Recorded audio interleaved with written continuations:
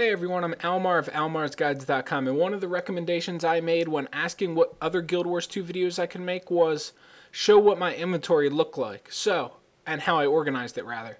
So what I did originally was got a whole bunch of different bags and used this little cogwheel up here and did the show/hide bags option so I didn't have to individually look at each and every bag.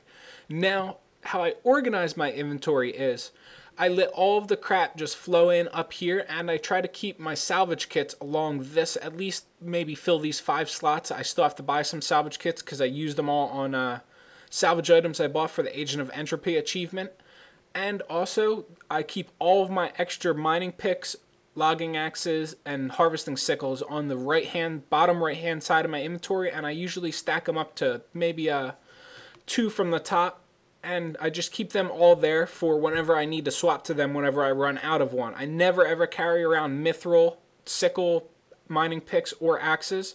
I don't like having to switch to them whenever I run into a good node, and I found that you forget to switch to them more often than not, and you wind up losing the money that you were trying to save. At least from what I've heard people complaining about, like, oh man, I just, did 2 whacks and I just lost that ore each outcome. I would prefer to not even take that risk. Plus, if you do the math, 100 uses of the mining picks and logging axes means they cost 4 copper per whack. So you're making your money back really no matter what you're gathering. Even if I went over here and gathered this gummo sapling on the minimap and got softwood logs, I'd still be making money with each whack. Now, other than that, other stuff I keep down in the bottom of my inventory, magic find foods, I keep down here in my black lion chests, which I never get rid of. They all stay down here. Other stuff like stuff that I know for a fact I don't want to sell. Crystal cores, molten cores. I got an instant repair canister, the candy powered matter meter, which is trash now, so I'm going to just destroy that.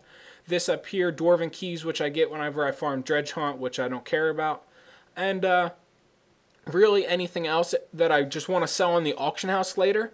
Say, like, I don't want to salvage that, I'll move this down here because I want to sell it on the auction house later, move that down here. Whenever I'm doing something that doesn't require my complete attention, I just move everything down to the bottom of my inventory here. That way, when I open the vendor, the last few bags that are displayed are all stuff that I want to sell on the auction house or just plain flat out don't want to sell as it is.